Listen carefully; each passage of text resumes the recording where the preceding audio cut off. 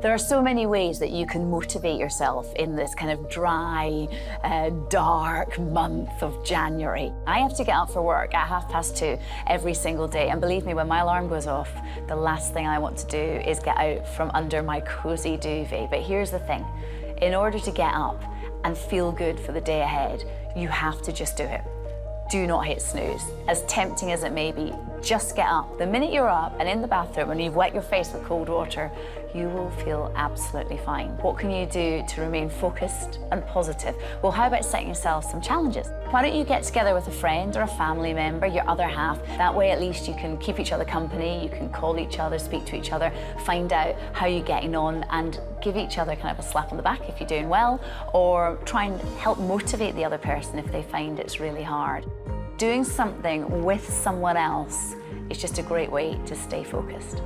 There are 31 days in January, and if you are good the whole of January, think how much money you'll have saved. So maybe you can reward yourself.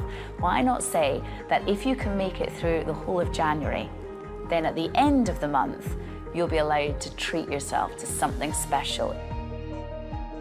It's so easy to get caught up in the same kind of eating routine, isn't it? 2019's about changing the way you look at your meals. Take some time out and maybe plan your meals for the week ahead. Have a look on social media, like on Instagram or maybe on Pinterest. You can get some recipes there as well.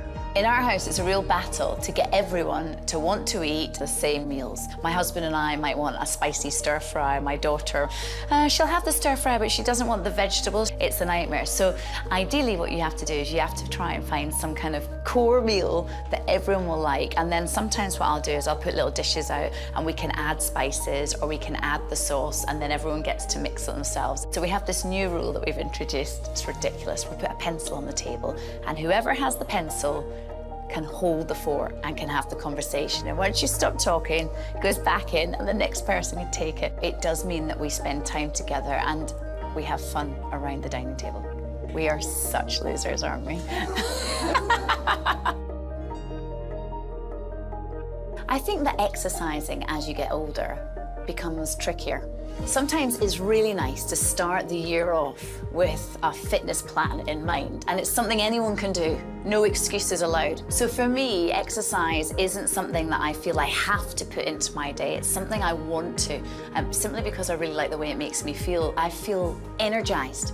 I feel a lot more positive. It's kind of weird to say this, but I feel a little bit more relaxed. Gym memberships, let's be honest, they do cost a bit of money. Well, I've got a really good tip that will get your blood pumping, will get your heart racing.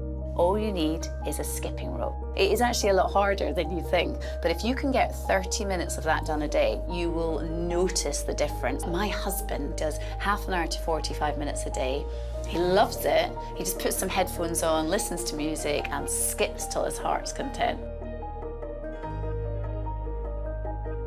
Sometimes you just find that everything gets on top of you and you just feel bogged down with issues and suddenly you're stressing about something else altogether. I suppose just like many other working mums out there, the evening is a lovely part of the day where I get to unwind with my little girl and we just sit there. Sometimes she reads to me.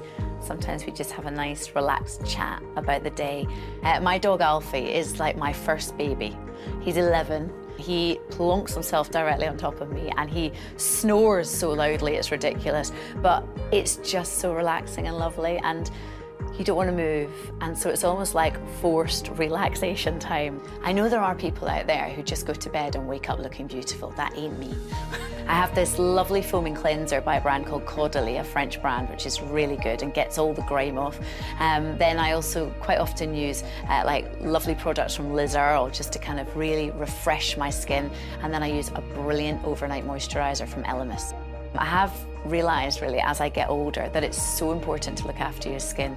You only have one face, you need to look after it, and also it's on show every day, so if you don't look after it, well,